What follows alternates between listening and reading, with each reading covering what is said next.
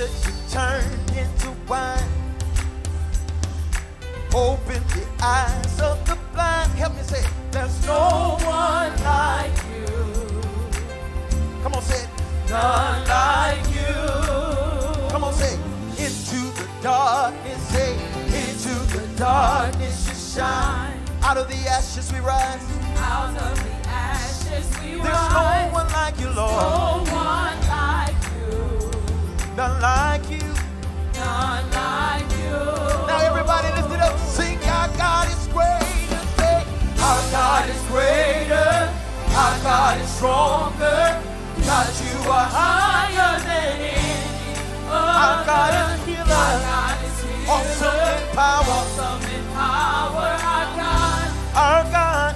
Our God. Now everybody clap your hands.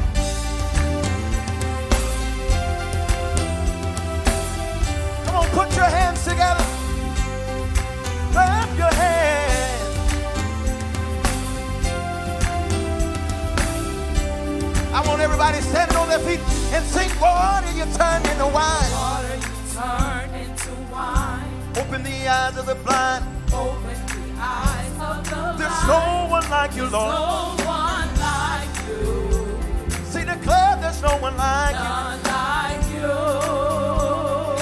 you. Into the darkness, hey. Into the darkness you You're the light of the world, Lord, and out of the ashes we rise. Out of the ashes we There's rise. no one like you. There's no one like you. Come on, we searched and we could not find no one. None like you. Now everybody lift it up, say, our God is greater, say. Our God is greater. Our God is stronger. God, you are higher than any other. Our God is a healer. Our God is healer. Awesome in power. Awesome in power. Our God. Our God. Our God. One more time, say, our God is. Our God is greater. Our God is stronger. God, you are higher. God, you are higher than any You are a healer. Our God is healer. Awesome in power. Awesome in power. Our God. Our God. Our God. And if our God is for us, and if our God is for us, then who could ever stop us? And if our God Then is what with can us, stand? then what can stand? And if our God, and if our God is who for can us, ever then stop who us? could ever stop And if our God, And if our God then is what with can us, stand? then what can stand? And if our God, and if our God is for us, then who could ever stop us? and if our God Then is what with can us, stand? then what can stand again? And if our God is for us, then who could ever And stop if our us? God, And if our God then is what with us, then what can stand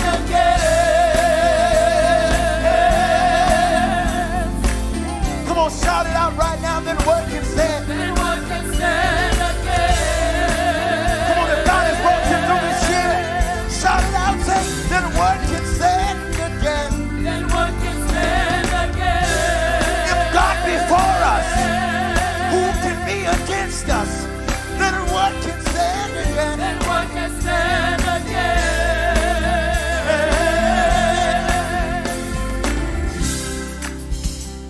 Everybody's standing on their feet right now.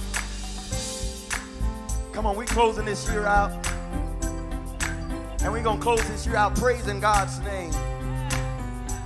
Because he's greater and he's higher than anything. He's the name above all names. Come on, somebody shout out Jesus. Come on, shout it out one more time, Jesus. Come on, we're about to praise the name of the Lord. Sing, our God is greater. Say, Our God is greater. Our God is stronger. God, you are higher than it. come on, declare it right now. Our God is a Our healer. God is healer. Awesome in power. Awesome in power. Our God. Our God. Our God. Our God is greater. Say, Our God is greater. Our God is stronger. God, you are higher than any other. Our God is healer. Awesome in power. Our God. our God. Our God. Our God is greater. Our God is greater. Our God is stronger. God, you are higher than any other. Our God is healer. healer, awesome in power, our God, our God, our God. And if our God is for us, then who could ever stop us? And if our God is with us, then what can stand against? And if our God is for us, then who could ever stop us? And if our God is with us, then what can stand against? I know we sung this song a million times this year, but I don't know if y'all really understand the words. It says right there, if our God is for us, then who could ever stop us? If our God is with us, then what can stand against? The scripture tells us, if God be for us, who can be against us?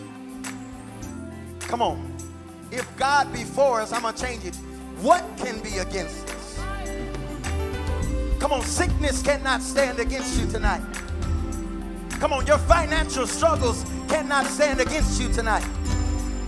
Come on, when the devil said no, God said yes.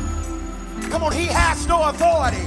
I want you to shout it out, and if our God is for us, say, and if our God is for us, declare it. Then who could ever stop us? Declare it. And if our God is with us, Declare it. then what can stand And if against? our God, And if our God is then for who us, could ever? then who could ever stop us? And if our God is with us, then what can stand against?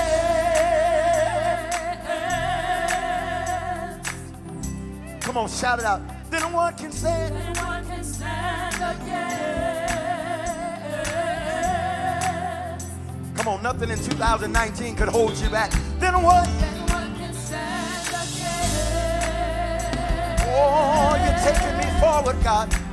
Nothing can stand again. Then what can stand against? With you, all things are made new.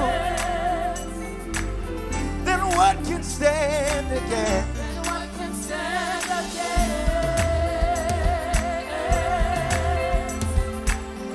Then what can stand again? Then what can stand against? The Lord put something on my heart. For some, it will be inspiration. For others, it will be correction. But nonetheless, it will find you wherever you are. Sometimes the simple things are the most overlooked things, and we make assumptions about those kinds of things. I don't need that yet. Well, yeah, come on, bring it. Yeah. Show off that new jacket you got.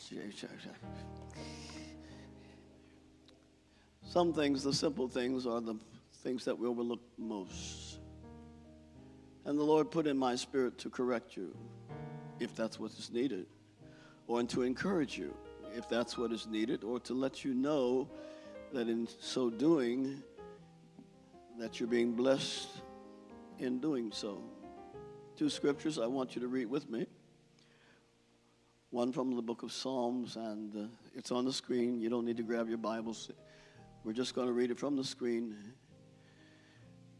And I want you to pay attention to what you're reading and listen to it. Let it rebound back into your spirit as we hear it. Let's read. Lord, who may abide?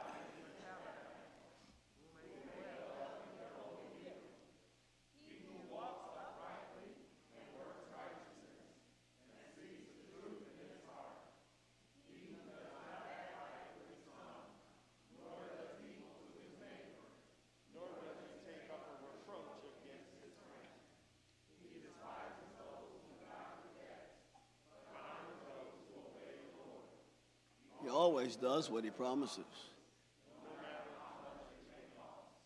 I want you to note that last line that says he always. I want you to read with me. He always does what he...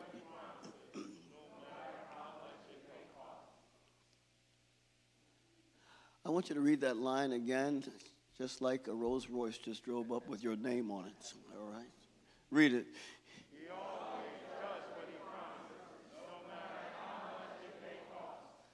That's why you don't have a Rolls Royce. You don't know how to appreciate it. That's all the noise you're going to make about it. You won't get one. But he always does what he promises.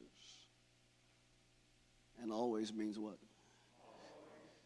No matter how much it may cost. Second scripture, Ecclesiastes, the book of wisdom, chapter 5, verses 4 and 6. Let's read. When you make a promise to God, don't delay in following through. For God takes no pleasure in fools. Keep all the promises you make to him. It is better to say nothing than to make a promise and not keep it. Don't let your mouth make you sin. And don't defend yourself by telling the temple messenger that the promise you made was a mistake. That would make God angry, and you might wipe out everything you have achieved. Just keep the scripture up while I talk. This is what the Lord told me to tell Mega Church. And he pointed out to me that a few Sundays ago, when Major Prophet Bernard Jordan was here, there were two figures that were given out, $80, and the larger figure was $2,200, I believe. There were about 16 people in the first service, a number of you in the second service, somewhere between 25, 30 people pledged $2,200. I want you to understand what happens when you pledge. When you make a pledge, a vow, a promise, flip the first scripture. I want you to take a look at the whole realm of truth.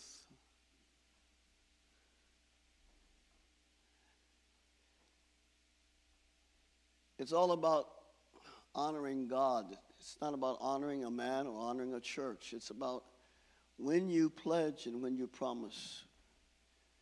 That is your way of taking what you have to bring honor to God. And when you go that way, then the last line becomes yours. It becomes something that you must do, no matter what you have to do to fulfill it. And you don't say, I made a mistake. Flip the scripture. You don't tell the temple messenger that the promise you made was a mistake. Because at the time that you do it, it should be because something that was being said by the man of God registered in your spirit and you acted upon it immediately. It should not be because let me go ahead and do this and let God work it out along the way. Let me make installments, payments, and those kind of things, because the pledge, the promise that you make to God, it rises above all of your other obligations. It becomes your chief obligation. Don't delay in following through. It becomes above your mortgage. It becomes above your car note. It becomes above anything that you have planned to do for yourself, because you have made the promise to God to do it. And you don't put him in the mix with everything else that you have to do. He rises to the level of authority, a priority rather, and that becomes your priority above anything else. Don't delay and follow through, because if you do, if you've done it for other motives, other reasons, to look good, I'm the only one standing back here on my rope, so let me go. No, if you do it for any other reason, then you are a fool. And God takes no pleasure in stupidity, in foolishness. When you should have known that if it were the Word of God that prompted you and made you do what you do, then that becomes your priority. If God did not prompt you to do it, then you shouldn't do it. It is better to say nothing than to make a promise and not keep it. So here's the deal. The Lord spoke to me and said, why should I fulfill my promise to people who won't keep their word to me? That's how all this came about.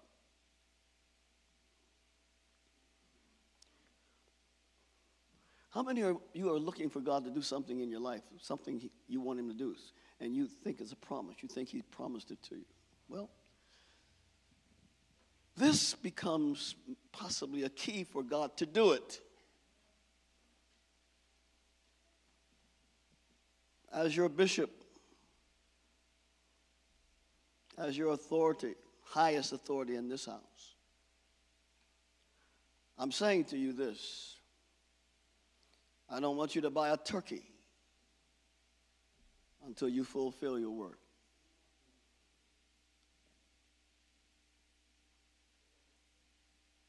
Don't go shopping for nothing. Not a Christmas present, nothing. Until you,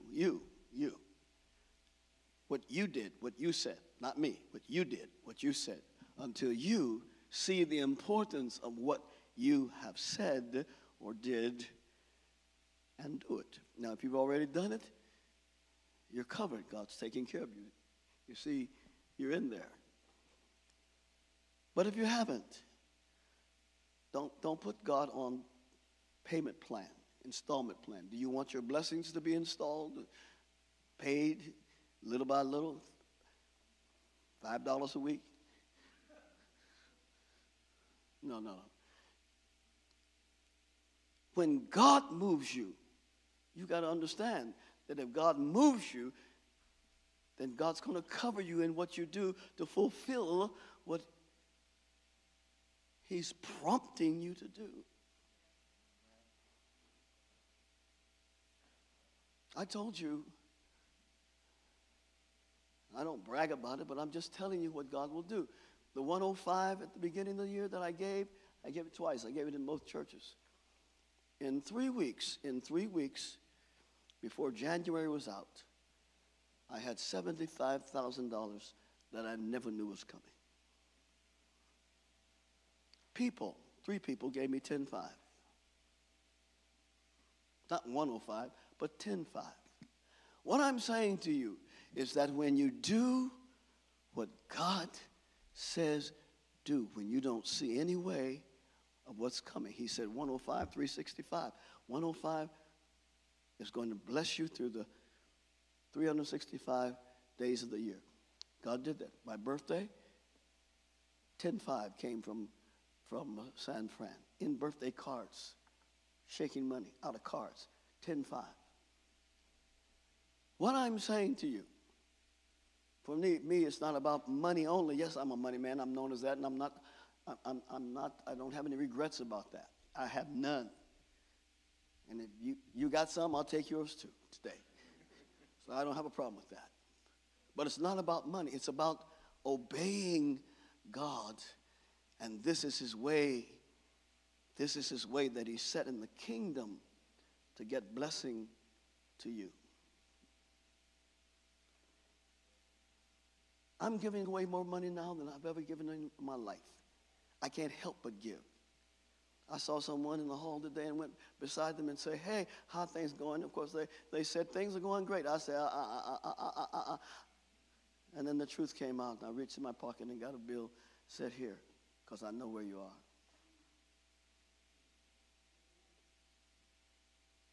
This has happened every day. There's not a day hardly that goes by that I don't give somebody. 2 days ago, I gave 6 people online money, PayPal, Zoom, money. Because I asked the Lord a long time ago, let the end of my days be giving. And so God just keeps pouring so I can give. If you don't give, you can't be a distributor. If you don't give, you cannot be a distributor, because you have to give to get in order to distribute. So don't play with the pledges. Don't play with the promises. Don't play with what has come out of your mouth. Nobody made you. Nobody put a gun to your head and say, do this. You walked up here. I was shocked. 8 o'clock service, 16 people. Where did they get that money from?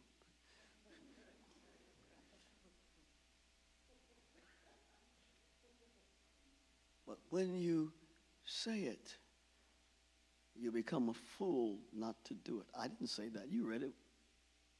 I could give you many other scriptures. But this is my apostolic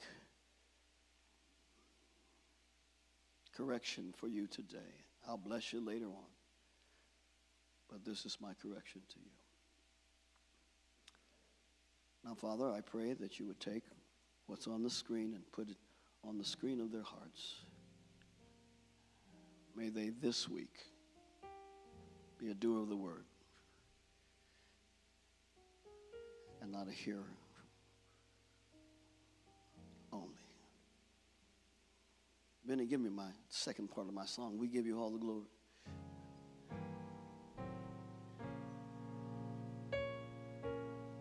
Catch up as he plays.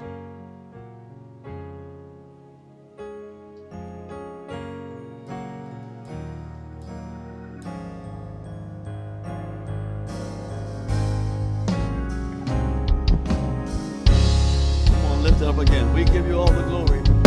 We give you all.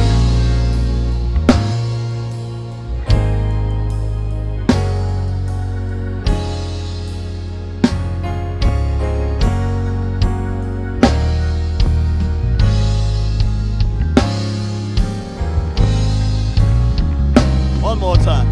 Sing it out of your spirit. Sing it out of your heart. We give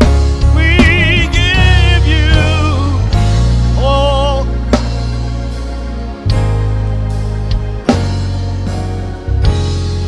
Hallelujah.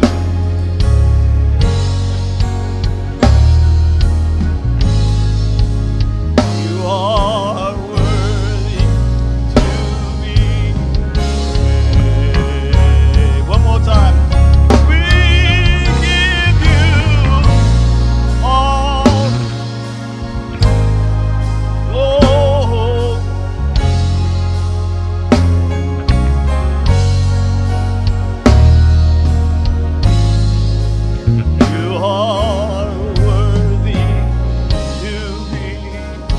Lord, a clap offering of praise. Hallelujah.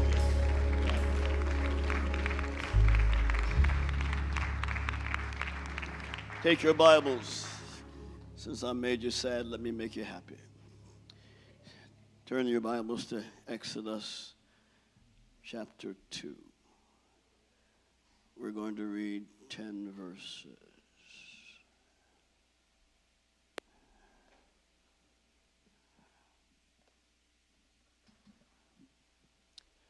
This is from the Message Bible because it says a little more in our language what I feel for this message, and so I'm reading from Message, so it's best that you look on screen unless you brought your Message Bible with you. Amen? No, I said amen.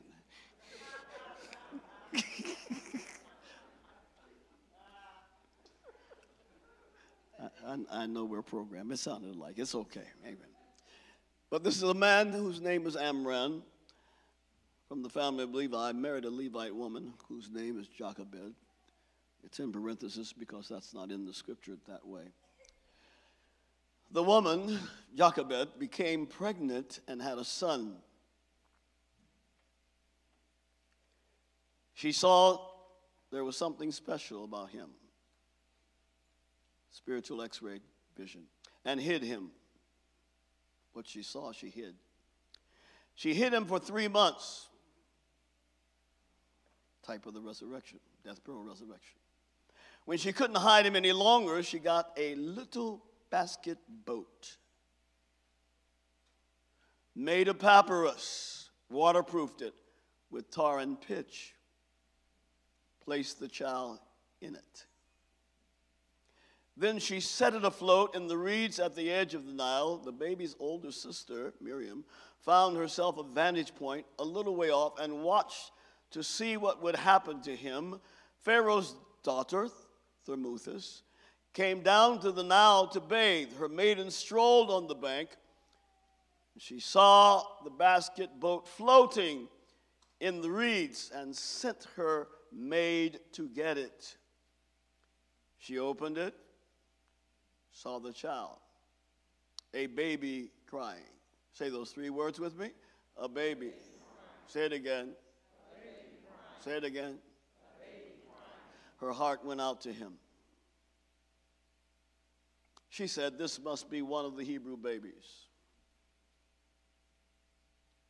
She knew exactly who it was. Didn't surprise her. This must be one of the Hebrew babies. Then his sister, Miriam, was before her.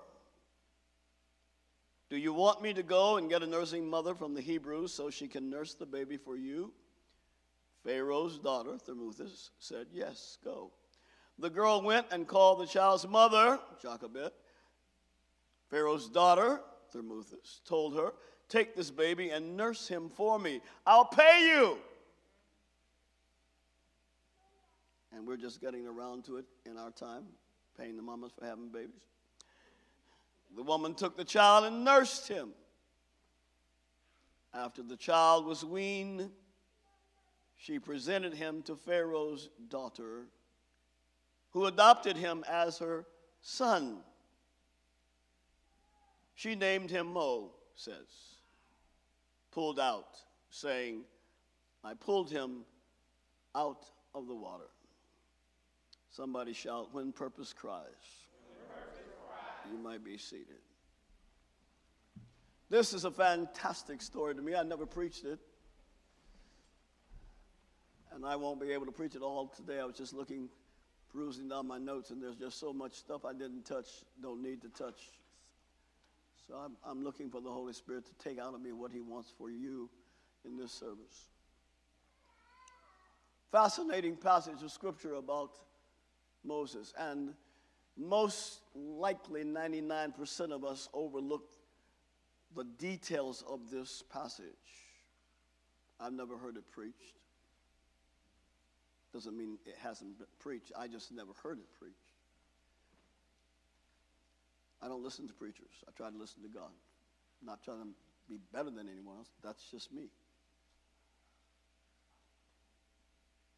And when I read this passage over and over and over again and researched it in depth, because whenever God speaks to me, I spend a lot of time, 40, 80, 60 hours, whatever, a lot of time. And remember, I do this in both churches, so I study even more. But when I saw this, I marveled at God's ways, not our ways. And I understand why God's ways are not our ways, because we would never be able to come up with what God comes up with and do what he does to fulfill it. God is unique. He is his own person. There is none like him. And yet men try to replicate him, duplicate him, repeat him. And God will let them go so far, like he did Moses. Go ahead and throw down your rods. It becomes a snake. Try 3 out of the 10 miracles. Yeah, okay. But there's a point that you give up. You can't do what God does because he's God. This passage, to give you a little background quickly, is we're dealing with Israel and Israel's history.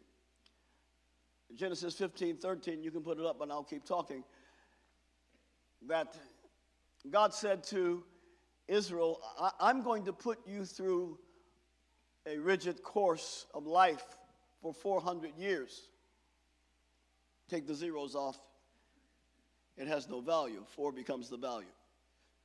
Last Sunday I was at Faith Fellowship and I preached on the 4th book. You know what the 4th book is of the Bible? Numbers. You see, the enemy has taken numbers and totally perverted it for us, that we're scared to touch numbers. And we associate numbers with 7-Eleven. But God had numbers before anybody. And so this year, he has taken me on a numbers course.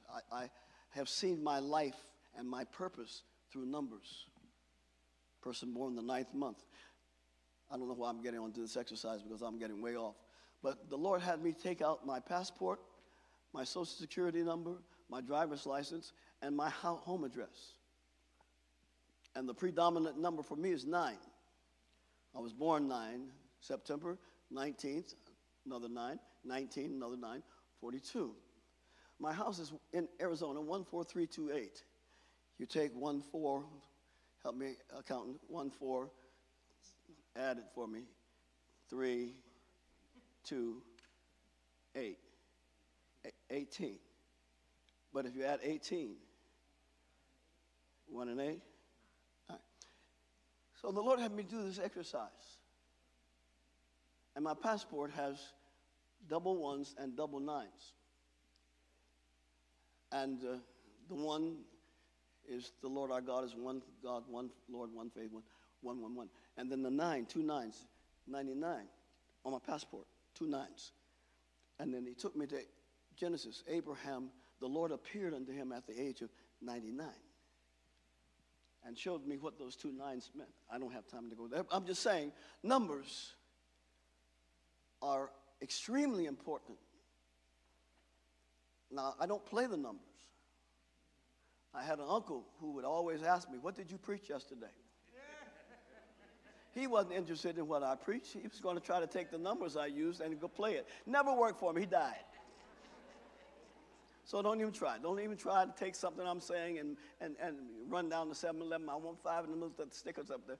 No. Numbers, the 4th book of the Bible. 4, universal. Numbers are universal. They're God's numerical system that he's put in the Word and we overlook so many times. And I am amazed because every day I look at numbers. Every day I find truth about numbers. And here we have 400 years, which is a universal truth, that God is putting trouble in the path of his people. And suffering is very purifying. It gets stuff out of you that's in you, and you don't start praying until he puts you through something. I'm sorry, Lord. I put down 2 cigarettes. Can I keep one? You know, you don't start praying about being purged and renewed and things change until God puts you through something. You wouldn't be who you are if God didn't put you through something. Everyone lift your hands high. Now thank God for what he's putting you through. Don't take them down.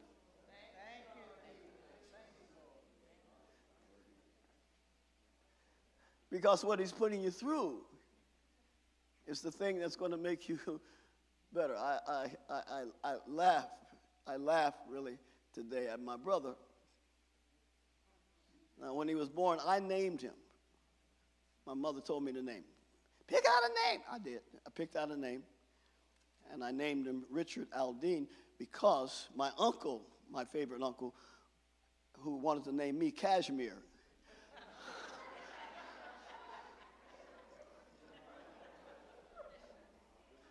D, why are you laughing up there in that box? I see you up there shaking them braids. He wanted to name me Cashmere. I said, so let me name this boy something sensible. And the one who wanted to name me Cashmere, I named my brother after him to put that burden on him. I wanted to share it with him. And so he wouldn't ever forget his uncle who played the numbers off my numbers. But his name was Richard Williams, Richard Aldine Williams. So I named my brother after him because I liked him. He didn't call me Cashmere, but he gave it to me. And he bought me my first Lincoln, my first car, Mercury. And then a Lincoln he bought for my grandparents that I drove. And he just did a lot of things for the family, and so I named my brother Richard. Now, he hates the name Richard. How you going to hate something I gave you? You know? And you call him Richard, I want all y'all to call him Richard for a month, okay?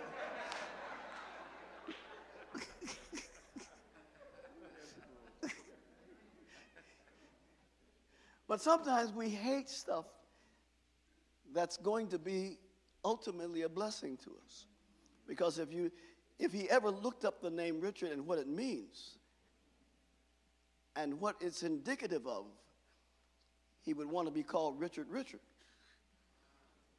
And sometimes we are running from stuff and batting down stuff that God says, you need that to bless you.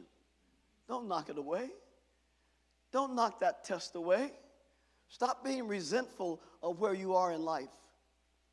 Stop complaining about what you don't have and what others do have. The fact that you don't and they do says you're different. It says that you're special. It says that I'm doing something in you that I'm not doing in everybody else who has all this. And so, 400 years, Israel was being tested, stripped, in struggle. God made it hard for them.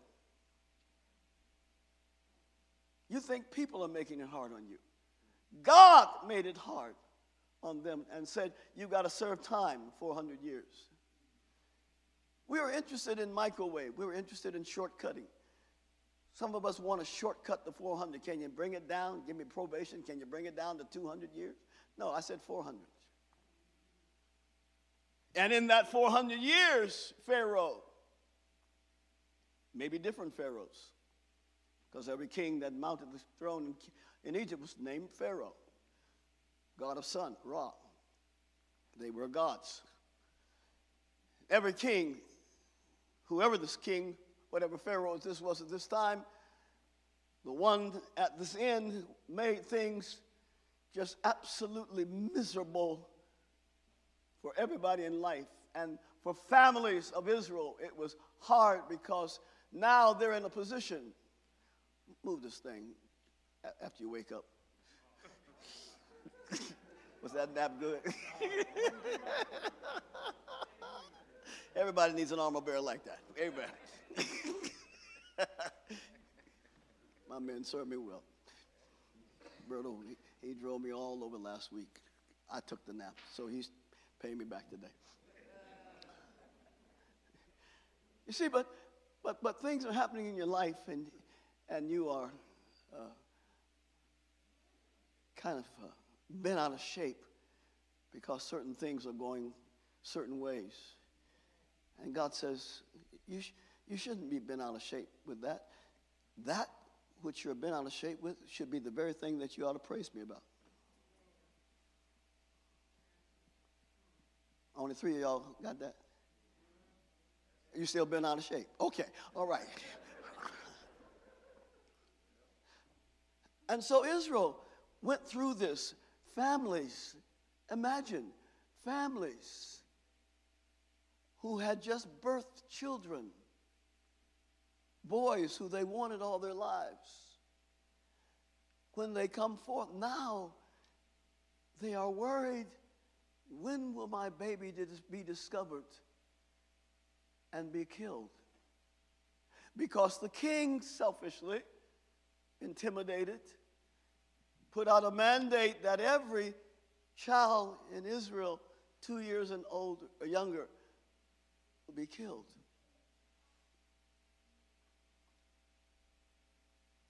And so he has put this mandate in place to kill every child. Have you ever heard of bad timing? God specializes in bad timing. When we think things are not ripe or ready, that's when God does it. And we think he's a little off. You see, our greatest problem is having the ability to fully, what was the last word I used? Fully, thank you, Elder Mac. You listen. Let me say it again because y'all didn't hear it. Y'all sleeping.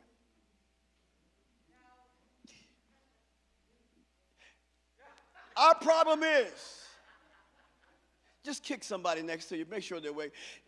Our problem is, because the devil don't want them to get this, our problem is that we fail to fully trust God without making an excuse as to why we don't.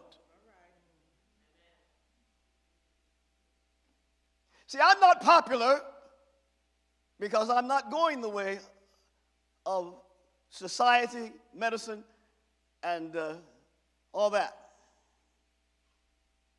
I'm not. I just am not. I can't insult my God in my life like that. I'm not against anybody, nobody, for doing what they need to do. This is me. I preached 70 years, faith, trust God, what he will do.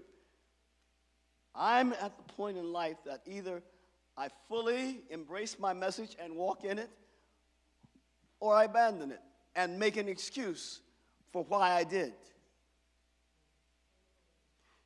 You and I will never see the full blessing of God until we learn how to fully trust him. Friday, I make my 7th trip out of the country on this coming Friday. I get on the plane like everybody else. They don't know. They don't know if I've been. And the big who would ever think the controversy of the nation for a year and a half is going to be, how many shots you got? You got one, but you better get another one. I have a friend that says, I'm going to get every booster they put out. Well, you go ahead. What is it doing for you? They gave you a shot and said that will cure you. Gave you another one, that's going to keep you. Now you get a third one, and now there's a fourth one. 'Tis so sweet to trust in Jesus and just to take him what? No condemnation. I'm not trying to condemn anybody. God knows I'm not. I'm trying to give you a point. That when will I, when will you, when will we get to the place that we fully trust God? Now understand that there are workers in medicine and health and whatnot. They're forced to take it if they want to keep their job. Why don't y'all force me to take it so I can leave my job? So I understand that there are people who, if they want their job, that you're forced to do it and do so because we need your tithes. So keep those jobs. You see, keep them. But my point is that at what juncture in your life, at what point, at what place in your life that you will say, you know, God, you got this one.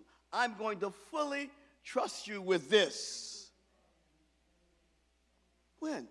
What will it take? What will go on in your life that you will say, I'm going to fully trust you? And God will get you to a place that you have no choice but to fully trust him. These families were listening to every day men sent out from the king's house looking. Do you have a 2-year-old? Give him to the state. Or bring your knife. Take his life right in front of the parents. 2 years old. I mean, let's be real. These are real families, real mothers, real dads. A mother who has just birthed this child a year and a half or 2 years ago. And now she's watching his head being severed from his body. Just because of a king who's selfishly intimidated, whose throne is selfishly intimidated, and he puts a mandate out. What I need you to see today, some are hearing it twice, hear it again, that God is able to use the most minute thing to work out his purpose in your life. The smallest thing. I want you to see when God got ready to deliver Israel, you would think that he would send an army, give them weapons, give them 50,000 horses, and say, go get them. Go wipe out Egypt. Ah, I got you. No, he didn't use all of this grandioso behavior and magnificent military and heroes to no, he didn't do all that. What he used to get the party started, what he used to get his deliverance act going, was the very king who gave the mandate. He looked at Thermuthis, his daughter, and said, hey, babe, don't you smell yourself? Time to take a bath. He just put it in her heart that it was time, at that time, the right time, the only time. It's time for you to go and take a bath. What's the big deal? She gathers, read it. You read it. She gathered all of her maidens and marched down to the river. It's bath time. She gets down to the Nile River. Now, if I had time, I'd talk about the Nile. That's over 4,000 miles, that serves 11 countries. It's a information route. That's how information got from place to place through the Nile River. But the Nile River, 4,656 miles, I believe it is, or 52. It's a dangerous place. It has all kind of dangerous animals from point to point to point to point. And yet, when Jochebed, the mother of this baby, when she wanted to hide him for 3 months, death, burial, and resurrection, hidden. When she wanted to hide him for 3 months, took him down to the most dangerous river on planet Earth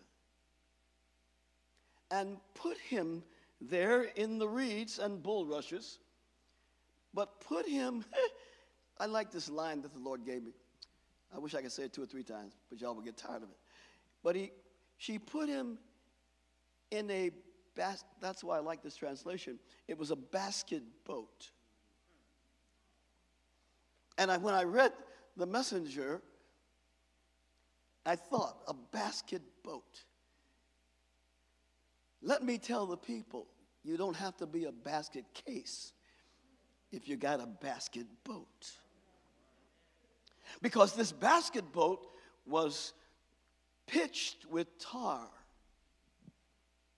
just like Noah's Ark was pitched. And the pitch and the tar was a symbol of the blood of Jesus that covered the basket and covered Noah's Ark. And it sealed it. That water, which is a type of judgment, could not get into the basket or into the ark. And those who were in the ark or in the basket were sealed with grace and mercy. And that could not escape them.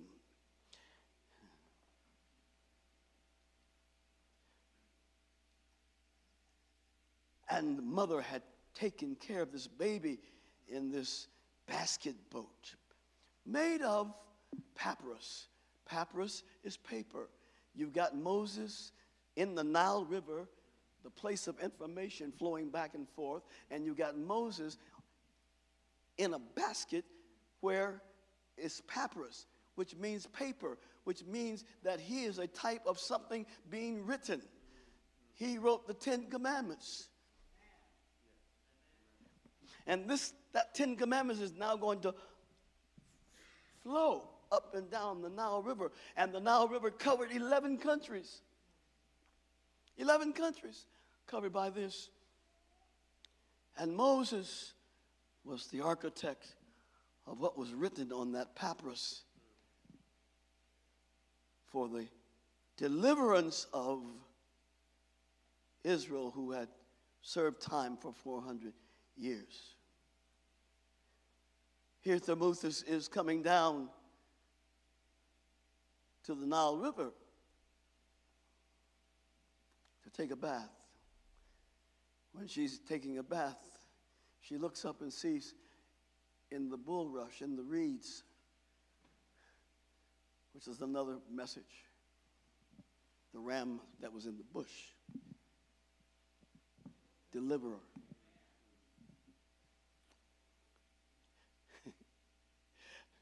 She looks up and sees this boat, basket boat. Let's go check out this boat. When she takes and removes the top, the lid, the mercy seat. Oh, Lordy. She removes it. And at that point, at that moment, God touches the baby and says, cry.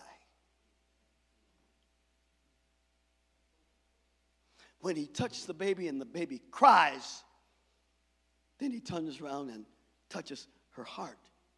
And she opens her heart to the cry. This is the king's daughter, who's under the same mandate as everyone else, that when you see a Hebrew child, take him and kill him. She should have killed him, but rather than kill him, she loved him. Loved him to the point that the spy, Miriam, who was Moses' daughter, Moses' sister, was watching every day, see what was going to happen to the basket. 3 months she stood there watching.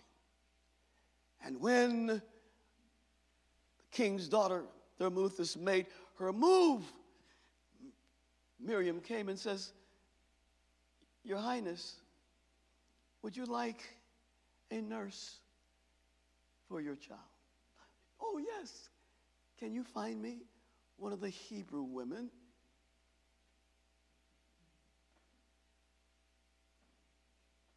Who will nurse this child? I mean, come on. Who's walking around with milk in their breast?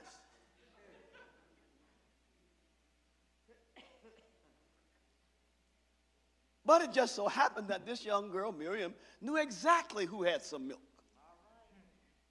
Her mother, because her mother had just delivered the child. Let me hasten on. I would love to make a point there, because Josephus and Joktan are the philosophers.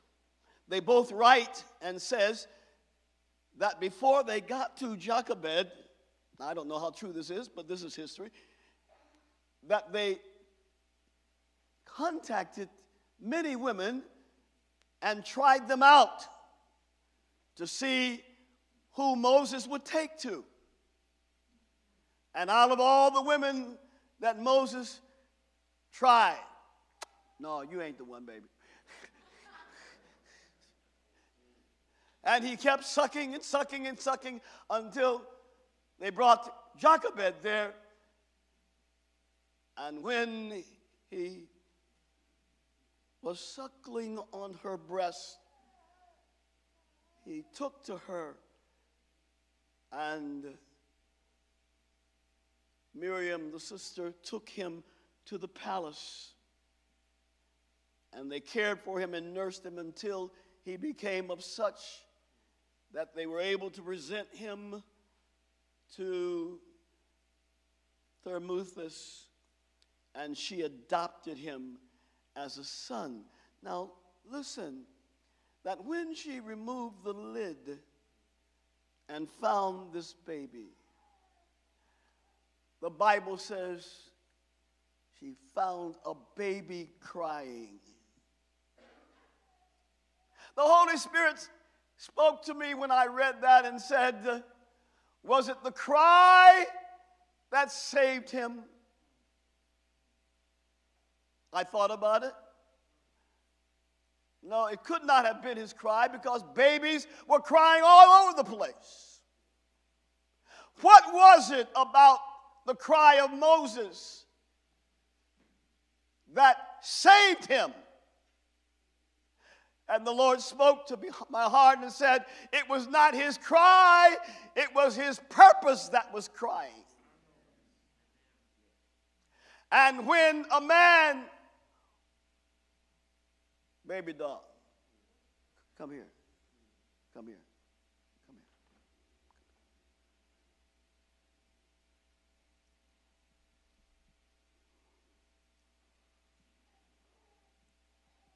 Come to me. You can run until you run ragged. Look at my eyes. You can try to rebel against everything and everything and everything you've ever known or been told. But today I declare for your life a struggle that you won't be able to come out of until you surrender fully to the will of God. You are marked, young lady. Try what you will. You won't be able to get far from it. The day will come that you'll remember these words. Run as far as you want to run. Do what you think you want to do. But the day will come that God will humble you and you will say, yes, this will. Goodbye.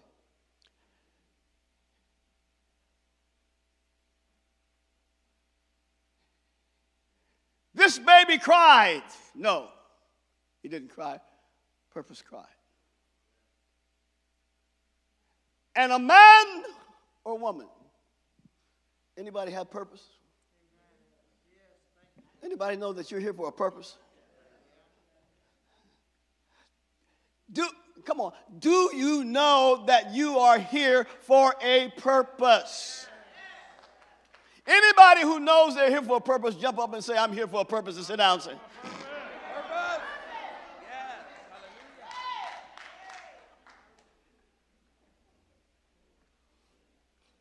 Jermaine, you're getting close to showdown. Getting close to showdown.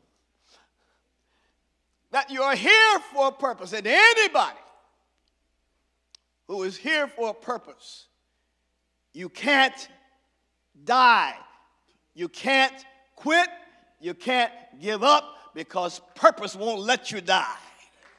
Purpose won't let you quit. No matter what comes in your life, you might be in the basket in the Nile River with the alligators, the crocodiles, the snakes, and everything else, and you become an endangered species. But because you have purpose, God won't let the alligators, the crocodiles, the snakes, the monkeys, the gorillas touch you. Because you have purpose, and purpose can't be touched. Purpose can't be destroyed. That's why Luther Blackwell is preaching you today at 79 years old. Ooh.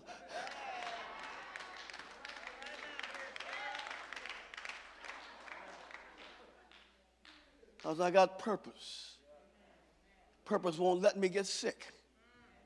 Purpose won't let me go to the hospital. Purpose won't let me be crippled. Purpose won't let me be stiff. Purpose won't let me be scared. Purpose won't let me be afraid. My God has not given me the spirit of fear. But if he didn't give it to you, where are you getting it from? You're getting it from CNN, NBC, ABC, CBS, but not from God. At 6:30 tomorrow night, don't turn on your news, turn on God.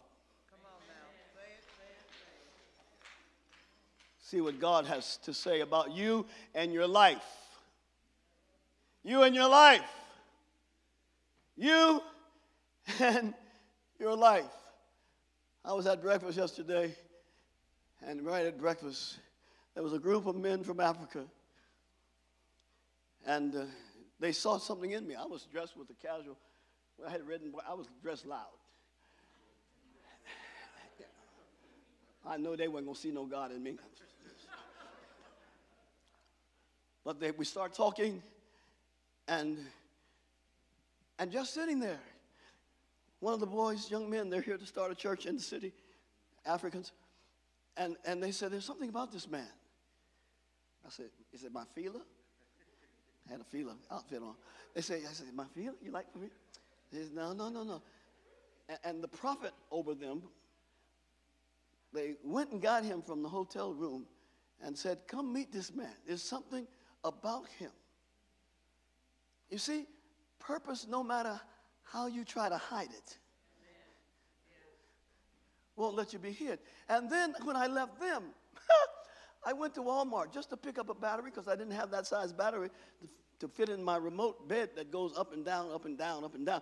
And so I went and got a battery. When I walked out of the store, somebody said, hey, Bishop.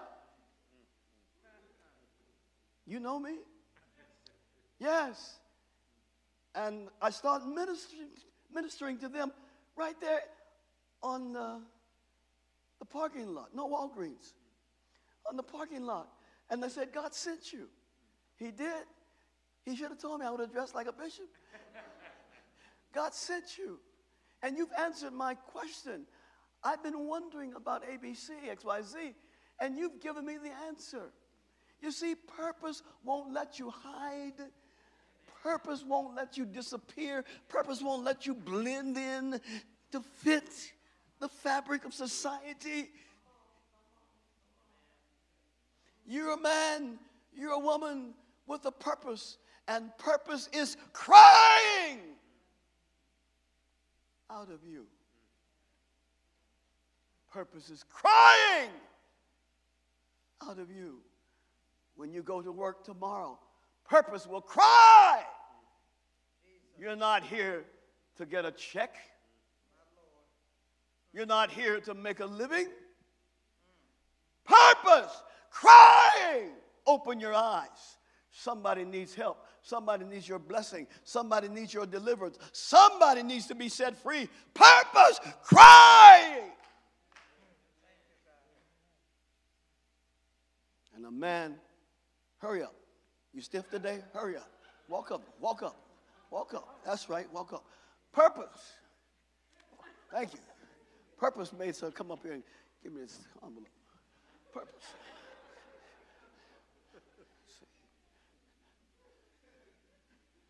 Demetrius think he said, I wish I was like that.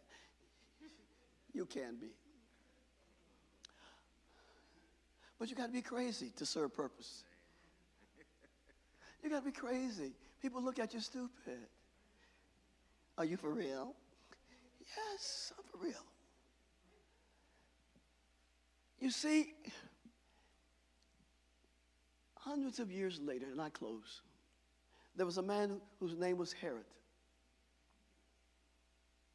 He was also a self-serving king. And he repeated history. He too, at the birth of Jesus, tried to assassinate him, but he didn't know where he was. And so he put out a mandate. Imagine somebody willing to kill every baby in a nation just to kill one so he can save his job. You got to be extra to do that. You've got to be insane to disregard the lives of little children just for your own selfish interest. Jesus is a baby. He can't help himself. That's when he planned the attack, when he was a baby. The enemy is trying to destroy many of your gifts, not after you develop them, but now when they're in baby form. And Herod says, kill every baby that's 2 years old and under. But God says, Joseph, Mary, take him to Egypt. Let him stay there for 2 years. 2 years later, all right, going out. Purpose is being served. You see, purpose won't let you die. Purpose won't let anybody kill you. Stop worrying about folk talking about you. What do you care? Stop worrying about people saying things about you on your job. Who she thinks she is. Who do you think you are? Who? Ask somebody, who do you think you are? Come on, ask them. Speak through that mask. Who do you think you are? Come on. You've got to know who you are. Brother Donald, you got to know who you are. You got to know who you are. And if you know who you are, you ought to know what you have. And if you're a man or woman of purpose, it doesn't matter whether people like you, don't like you. It doesn't matter that Bishop is crazy. It doesn't matter what you say about me. Don't you want to be crazy like me? Oh, hallelujah. It doesn't matter. It doesn't matter because I happen to be not only crazy, but blessed while I'm at it. Can have what I want, go where I want to go, do what I want to do when I get ready, and don't have nobody to tell me differently except Alana, Stacy, and Megan. Nobody.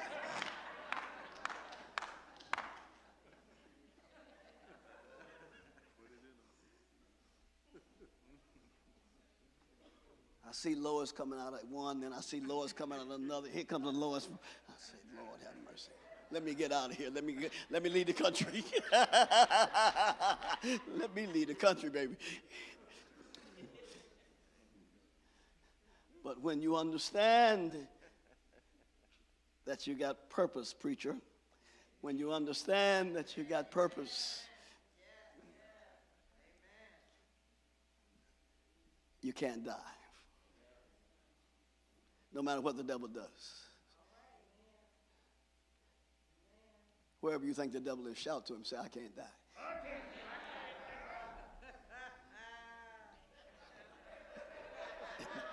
Did you speak or vomit? What did you do? Jeez.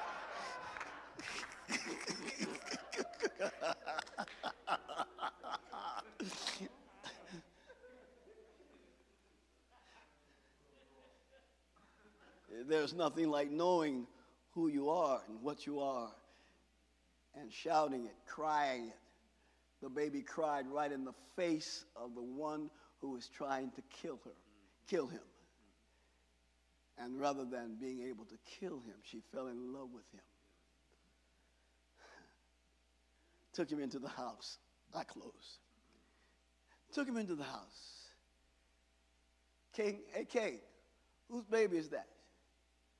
That's my grandbaby.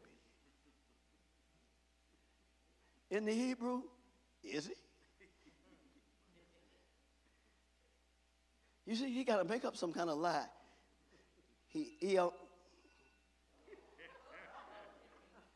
I guess y'all not supposed to hear the rest of it. Okay.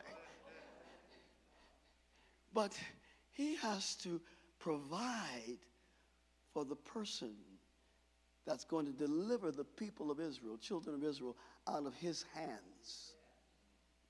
He has to provide for the baby. He got to get the baby diapers.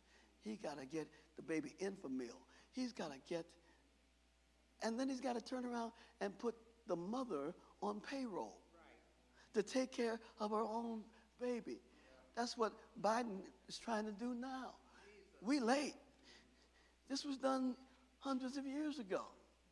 You see, when you are a man or woman of purpose, God will make your enemies serve you.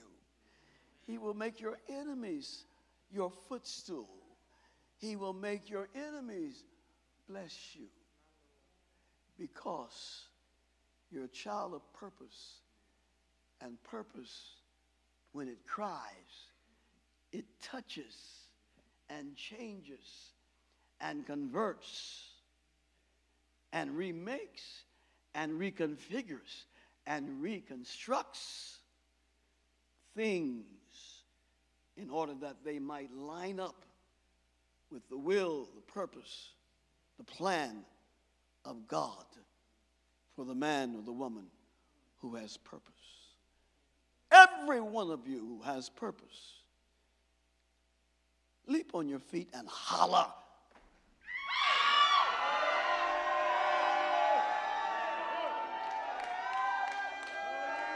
All right, sit back down.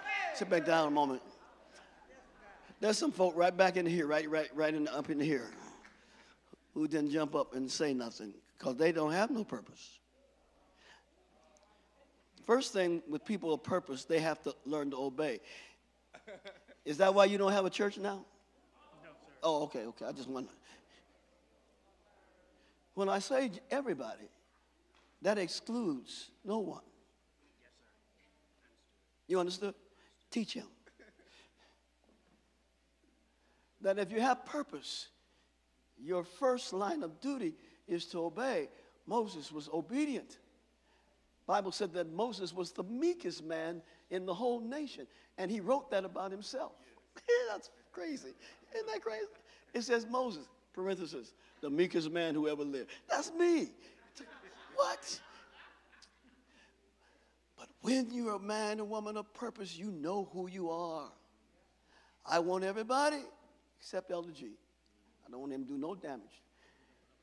Everyone, he said he's jumping up to, so if he can jump up, I can sit down. Everyone of purpose. The baby cried. Wasn't the baby, it was purpose. And I want every one of you who has purpose and know that you have purpose and the enemy can't take it away from you to jump up now and cry, holler, shout.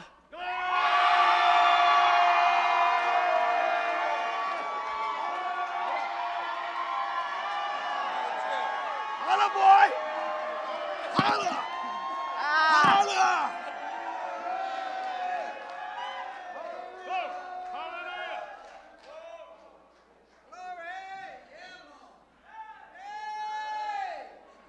Stand on your feet.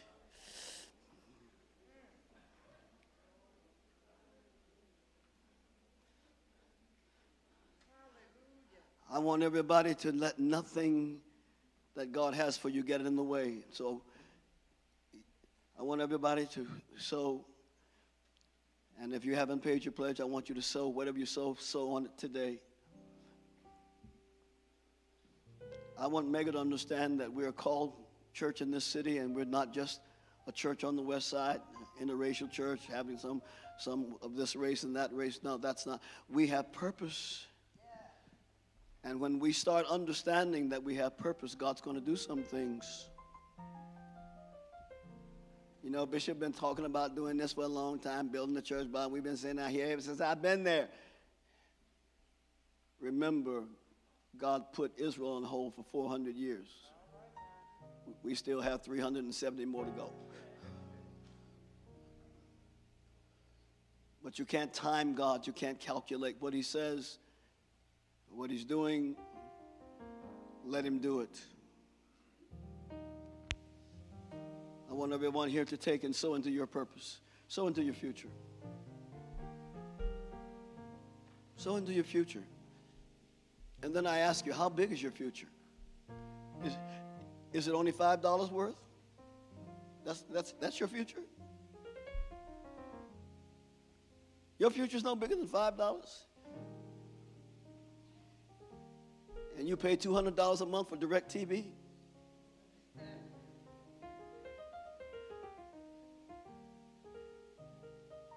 You pay $120 to get your hair did? $60 for get your hair, your nails done? And yet when it comes to your future, you're going to reduce it to $5, $10, $20. Come on, sow into your future.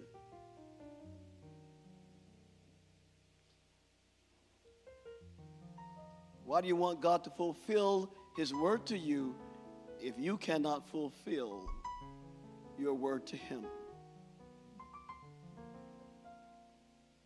If you can't obey him, then why should he listen to you? Individually, we are people of purpose, but corporately, we're a church of purpose. I have one more year to serve you directly. And I want to see this church become everything that God wanted it to be under my administration. If it's the last day of my tenure here, and that's when the church is starting to go up, so be it. But I want to know, say like Paul, I have finished that part of my course. I've kept the faith. And henceforth there's laid up for me a crown of righteousness that God the righteous judge shall give me, not to me only, but to all those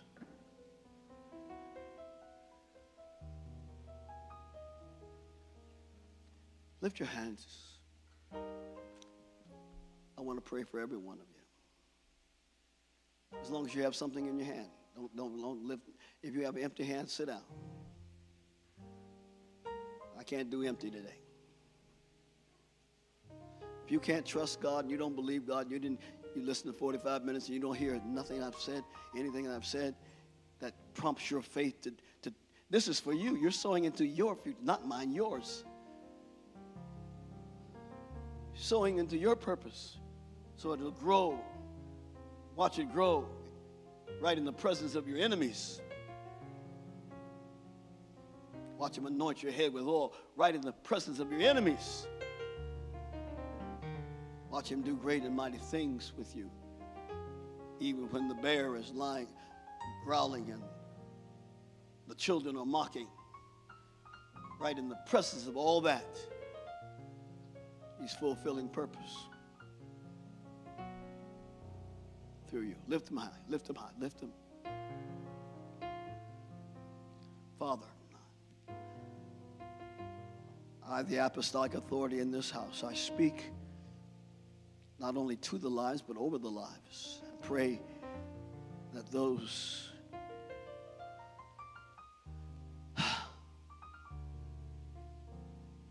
who are at the very end when Satan is cutting up worse than he's ever cut up before, I pray that they will be able to drop something of you into their basket of faith, of tar and pitch, the blood of Jesus, where you will not allow judgment to come in or grace and mercy to leave.